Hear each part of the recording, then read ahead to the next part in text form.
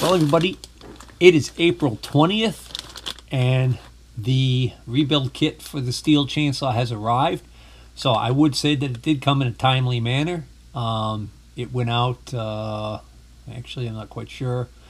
Looks like April 17th was the actual ship date, and it came out of the sales department for BizLink LLC, Pasadena Freeway in Pasadena, Texas. So I'm wondering if this Vostore that I bought from on eBay, if they're using this company as some sort of a gateway or something to handle logistics here in the US, because Vostore is, you know, definitely from the pricing and everything, probably a Chinese supplier.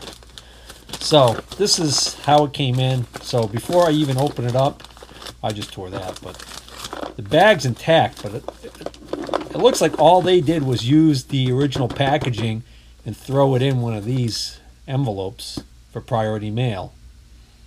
It says it was tracked and insured. Everything is just loosely packaged in there, so I'm kind of curious to see what kind of condition the stuff inside is going to be in. And can you imagine if, like, the inside of the cylinder was just left completely unprotected, and say, like, the spark plug that came with this kit was allowed to just bang around during transit. Okay, so here's our box. Puncture there. Made in China. Oh, there's probably an original part number. I wonder if we Google that, if something else comes up. 220-CY043. All right, open this up. Well, that's good that the cylinder appears to be wrapped in its own plastic bag. Here's that funky air filter assembly. There's the pull start handle. Man, that's got a really cheapo plastic feel to it. It doesn't have that more resilient rubbery feel that you have with the better quality ones. I can tell right away that's a different plastic. Here's our fuel line. This must be the oil. These lines might be different. Not what I bought the kit for. This is my bearings. Oh, nice and quiet. Well, those bearings are certainly better shaped than what was in here originally. Let's see if we could see any part numbers on these bearings. I could just make out a Ghost 2 on here. So there were numbers on these bearings. 6203s, I already know your secret. The only thing you're hiding from me is who really makes these bearings. I will say this, the cages look like they're metal in this bearing. Well, the cages are metal in this bearing, as opposed to plastic like the original Stihl ones. So they do feel good though. Here's my oil seals. Let's see what these are. These have a number CO141. They got some other numbers on here. I do see a 17, so that'll be the 17 millimeters, and I do see a 30, which will be the 30 millimeters, and I see a 5. So these are 17 by 30 by 5. These are 5 millimeter seals. These are going to be thicker than the original ones, and this is why some of the people complained about these aftermarket kits and saying the seals were too big. Interestingly enough, they're actually measuring out at around 4 point, yeah, just under 5. Whereas the original Stihl ones, the genuine Stihl ones, were 4.4. So these are going to be probably sitting just the slightest bit proud of the housing. Question is, does that pose a problem? No, that's not going to pose any problem. I doubt it. We shall find out. This little plastic nothing here screen thing, this is just your filter that goes on the end of your hose down inside your oil tank. In case any crud gets in your oil tank, it won't get sucked up. There's your Super El Chizo fuel filter. This is the wrist pin, not wrist pin, this is the bearing for the connecting rod, I do believe. Or is it? Or is this for the actual clutch hub? I don't remember. And then you get a spark plug. You get the Power Yu Zhu Zhuan Yang. Youjuzhuanyong. That's a mouthful. It's funny, this says German technology. What the heck is German spark plug technology? Really? That's number one. Right there, number one. GB/T7825-87. That's quite the mouthful there on the part number for this thing, huh? Oh, it's got a more generic L7T looking number on the actual spark plug itself. WX. Oh, what a puff. Yeah, what do you want for...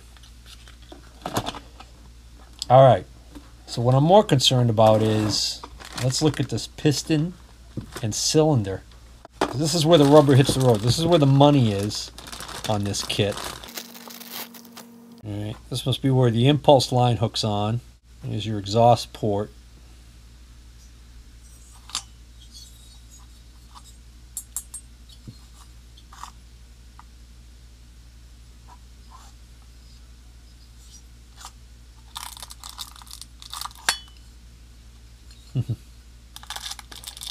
So the piston's just kind of in there loose, so it can do that 50,000 times during its shipment from, as the boat rocks coming from China. And then the rings are jammed in here. There's the little wrist pin. There's the little circlips.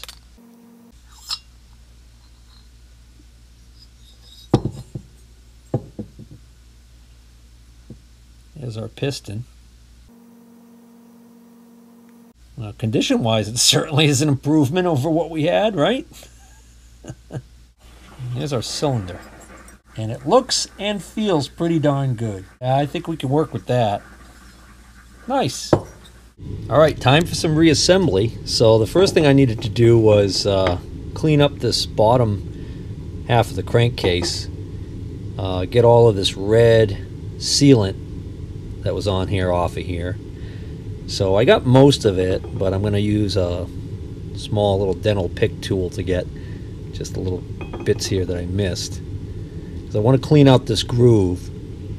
So basically the sealant will fill that groove and spread out a little bit over it, and that's all that's in there. There's no gasket. It almost looks like there should be a seal in there, but there was no seal in here when I took it apart. Now, I don't think this has ever been apart. I think this is actually factory. The other interesting thing is here in the surfaces that the outer part of the seal actually sit, there was a little bit of well, I almost called it RTV. Whatever this sealant stuff is, there was a little bit of it in there. You can see a little bit right there. But I think that was just incidental, that it spilt over. I don't think there's supposed to be any in this groove. The other thing I just noticed, which I do find a little troublesome, is that on this side, it looks like the seal could be pressed in after it's assembled, which is what I would expect. But on this side, there almost feels like there's a little lip there, a little ridge, which would make you think that the seal is designed to sit in there, and then during assembly, when you put it together, it gets captured in there. Which, if that's the case, then I'm going to be worried about that seal being a tiny bit thicker than the original ones. Remember, the original ones were, what were they, 4.7 millimeter wide or 4.4, something like that, and the new ones are like 5. We'll have to test that out when we get to it. Here's some more good news. The new bearing, when I go to put it on this side, it actually stops right there, and it's actually it's a press fit, which is good, because I don't know if you recall, but in the last video I showed how when I took this all apart, that the bearing on this side just slid right off sloppily. when it's supposed to be a press fit. My concern was that the crankshaft itself had been damaged, but apparently, since I'm able to push that on like that, things are hunky-dory. So I've got to take this bearing off, but before I even bother doing that, I'm going to get this piston off. So to remove the piston, I've got to take out, there's a little clip in there, and there's a little notch right here. So right here there's a little notch that allows you to get a very small, sharp instrument behind the little clip. And then, so you don't, get it in the eyeball, pop that clip out. Now with that clip out, I should be able to slide the wrist pin right out.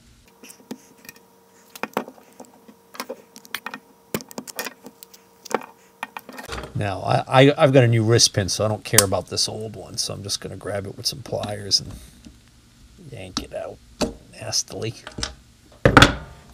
And the piston comes off, and we do have a little bearing in there. That must be what that bearing is that they supplied with the kit.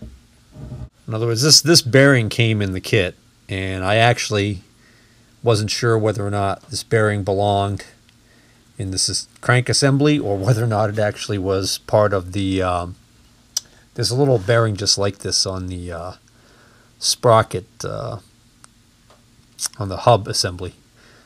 But nope, apparently it's for this. Okay, so let's unpack those piston rings. Now what's nice about this little two-stroke piston is, unlike other pistons in vehicles and other larger things where you actually have to worry about whether or not the rings are lined up correctly or whatever, in this case here we actually have these little tiny pins.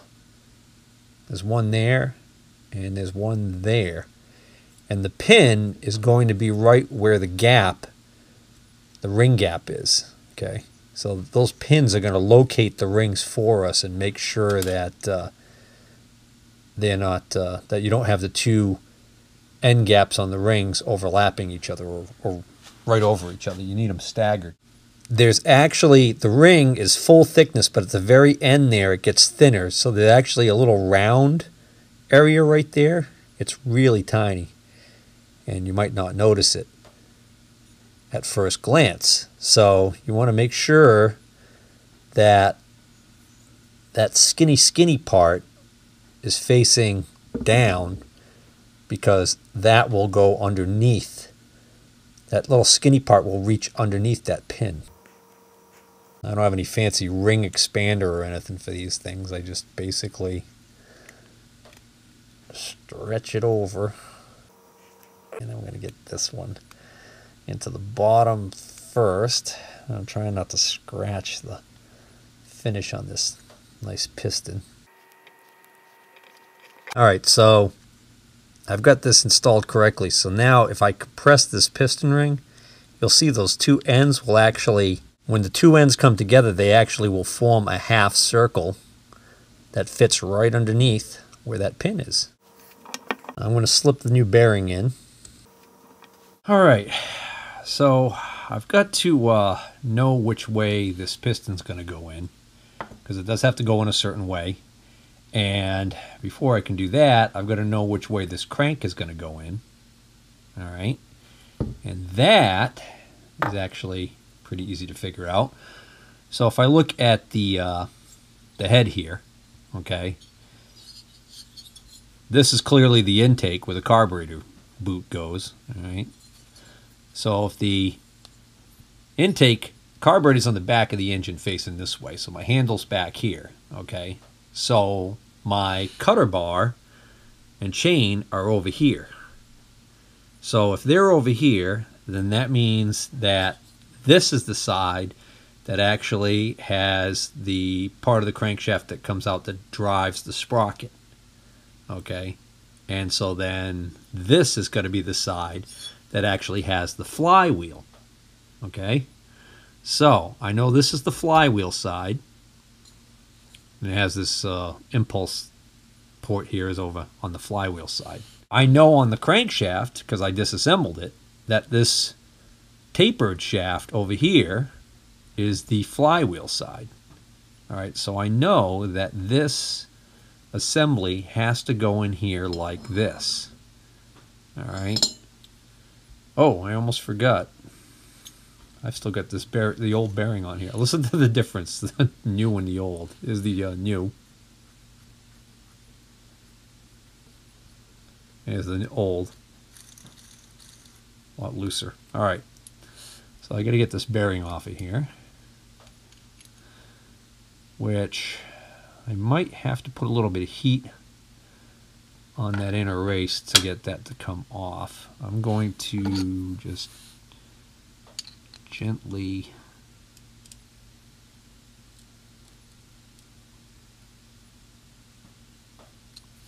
nothing there. Oops, yeah, I'll get that off to the side while I'm doing this. Yeah, I don't want to run the risk of damaging this crank, so I think, yeah, I'm going to have to heat that up. So let me get this in the vise, or a vise. So when I apply the heat, I want to try and apply the heat to this inner race right here, this inner part on the bearing, and not try and not get too much heat on the shaft itself. What we're trying to do is we're trying to get this metal to expand, but this metal not to expand as fast. Now that little cage in there that holds the bearings in place, if that is plastic, it might end up being damaged by the heat. But we don't care about that because it's the old bearing.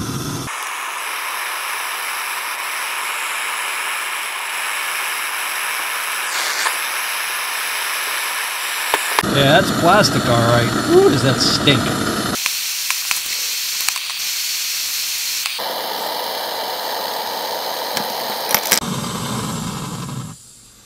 That was on there tight.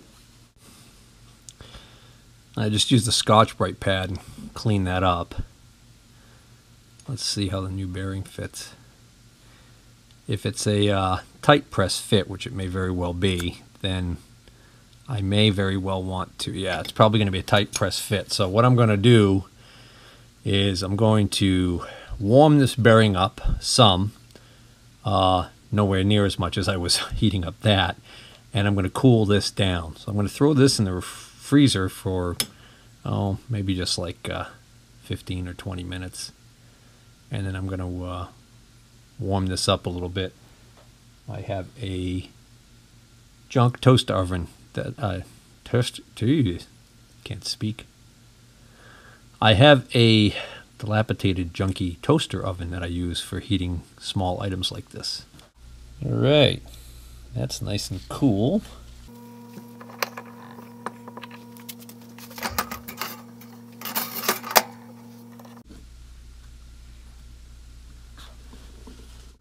Let's find me the right size socket. There we go. That's it. All right, so now I'm ready to install the piston, and I talked about this this arrow right here on the top of these two-stroke pistons. The arrow indicates the direction of flow through the engine. That's the easiest way to remember it. So it's actually pointing towards the exhaust port. The idea being that you know, the flow of the gases is through the carburetor, in through the intake port, and then out through the exhaust port. And so, keeping that in mind, again, getting back to my crank, I know that this tapered shaft on this side, this is the flywheel side, so this is the bar and chain side. So back here would be the rear of the chainsaw where the carburetor sits. So I want this piston to go on with the arrow facing that way. Pop that wrist pin in there. And now I'm going to want to install the two new retaining clips for the wrist pin.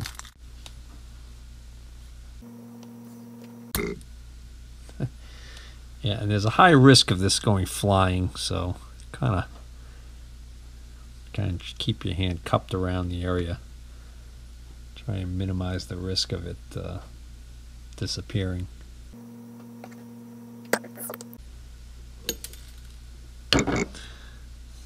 You little pain in the, you know what?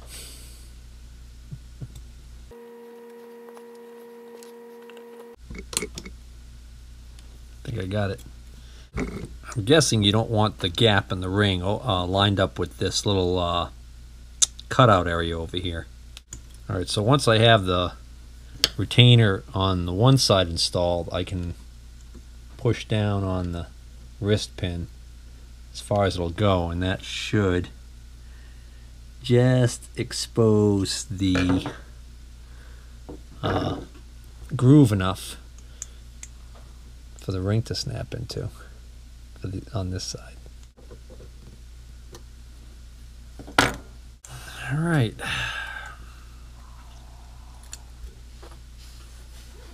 So far, so good.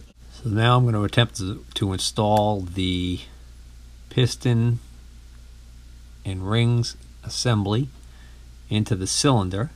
And again, my arrow is pointing this way. This is the intake. So I need the arrow to point that way. So the arrow is pointing that way out because that's the exhaust port. There we go. Now once I've got that started in the bore, I'm just going to temporarily push this down. So the reason why there's an arrow on the piston, why the piston has a particular direction that it goes in, is because of those gaps where the rings are.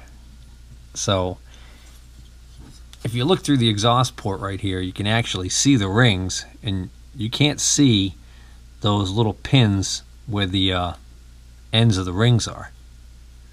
All right, and you don't see them through the intake port either, because the intake port is, even though this is the side that they're on, they're actually behind this area here and here, because the intake port's a lot smaller.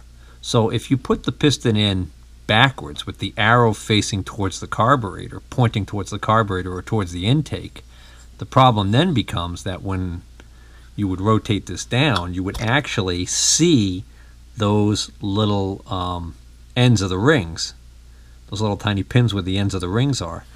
And what can happen is, as it's passing this opening right here, that end of the ring can stick out, and when the piston is going up or down in this area right here, the actual edge of the ring can get caught on this port, the opening of the port here on the edge, and break the ring off, and it could even destroy the piston in the process. So very bad. So all you need to remember is that the arrow always points in the direction of the flow of the gases through the engine. And then, in case you weren't sure, you just basically look through the exhaust port here and make sure you don't see any ring gaps. All right. So I think the next thing I'm going to do is I'm going to pull this up out of here just a little bit, and I'm going to install the seals. That way I don't have to worry about having to press fit the seals in once the thing's put together.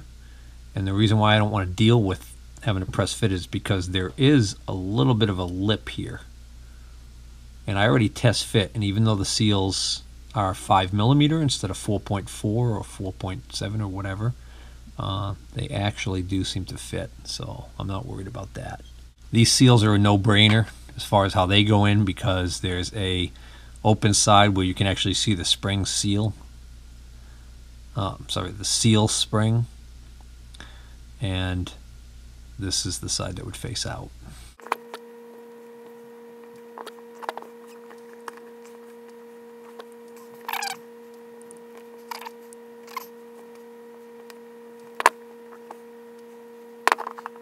Next step is I need to put the bottom of the crankcase back on.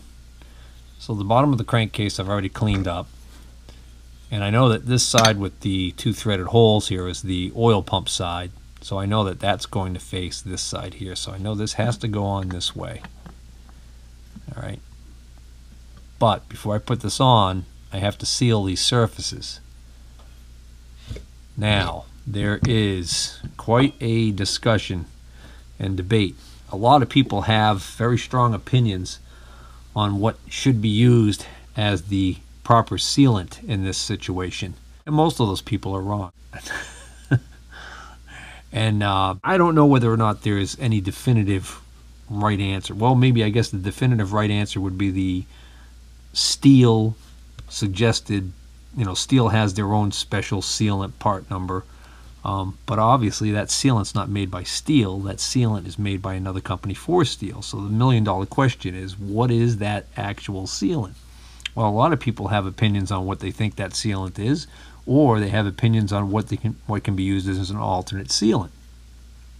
The two most important things to consider about what sealant is going to be used here are A, we've got some fairly high temperature to deal with, and B, and this is the most critical thing, I believe, is that the sealant choice has to be a sealant that is impervious to gasoline.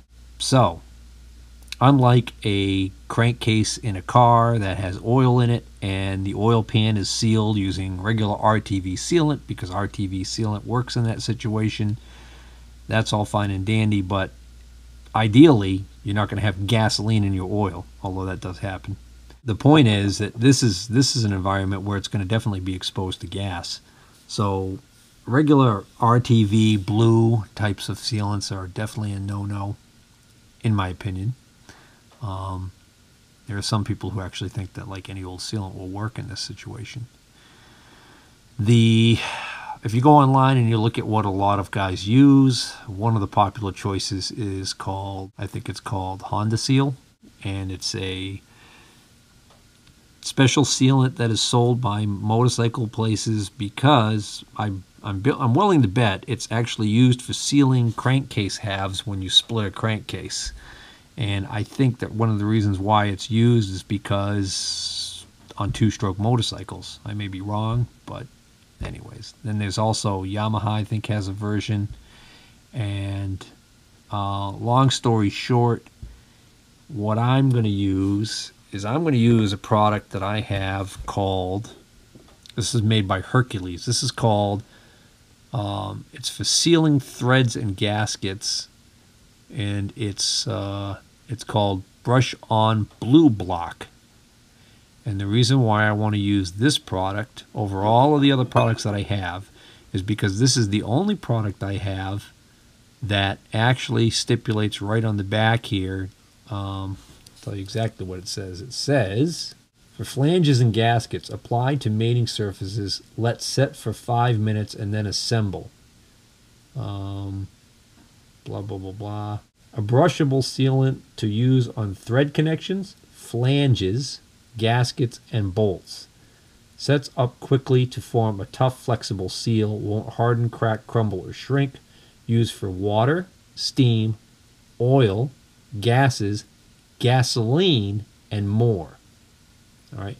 Now it does say not for gasohol and oxygen. Now oxygen, obviously they're talking about the gas, oxygen. Gasohol, that bothers me a little bit because my thinking is I wonder whether or not they're basically giving you a heads up and saying that, hey, you know what? Gasoline with an E10 ethanol additive is going to degrade this product. So that's the only thing I'm a little worried about. But I'm going to roll with it and see what happens. All right, here's what it looks like after I finish getting it all on there. And now I'm just going to give it about 4 more minutes to tack up. And then I'll get it in, I'll get it all installed. And I guess I'll take this opportunity to see if I can't. Well, should have rotated this crank so it was out of the way a little more. I got some goo on the crank. probably not the optimal situation. There we go. Should be able to wipe it off.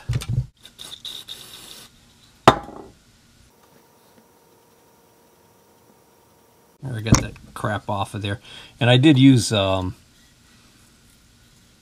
did use some solvent to clean the mating surfaces before I applied this stuff. That ought to do it.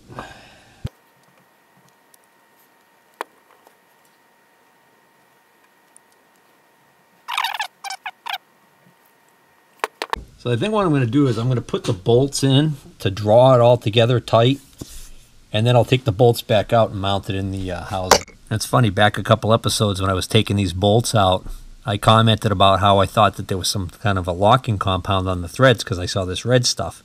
Well, in reality, all that is that's the silicone that was on here. I just realized that these bolts are so long that there's no way I'm going to be able to drive these all the way home and get them to seat this up unless I put some spacers on there.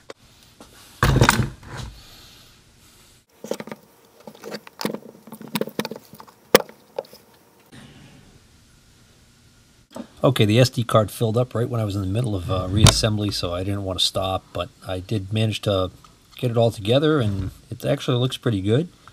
The sealant squeezed out a little bit. That's okay, though. Pretty confident that I've got the bolts fully seated because the distance that they're sticking out above the edge here is even. That's looking pretty good. So I'm thinking I'm going to work on... Well, let's see. I'm trying to remember where that... Oh, yeah, okay. This must be right here where that connection, one of those connections was that I broke off inadvertently. All right, so here's the little grounding wire jumper that I ended up breaking the eyelet off of. And I saved it so that I could make up a new one the same exact length.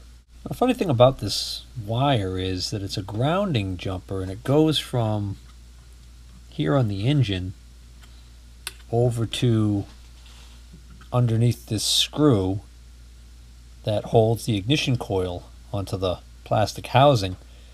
What I don't understand is what this purpose of this is, because this eyelet has a wire already attached to it right here that does the same exact job. So these two, it's a redundant grounding wire is what it is. I don't know why. I even went and looked in the parts manual, and it sure as heck looks like that's exactly where it's supposed to go. So if anybody happens to know why they would have two wires doing the same exact job in here, I'd love to know.